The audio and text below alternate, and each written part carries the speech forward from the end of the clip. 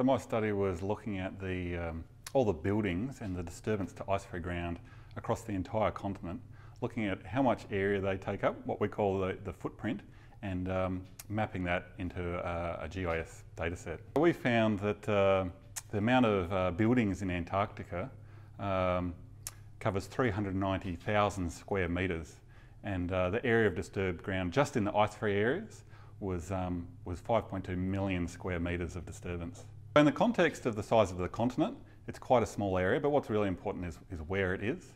So less than 0.5% of Antarctica is ice-free, but over 80% of those buildings are just within that ice-free environment. As far as where the disturbance is to ice-free ground, it's quite a small percentage of Antarctica, but it's the most important as far as biodiversity. It's where all the penguins are, all the mosses, and all the other kind of ecological values of most of them. And we disproportionately focus our activities in the really small part of the continent.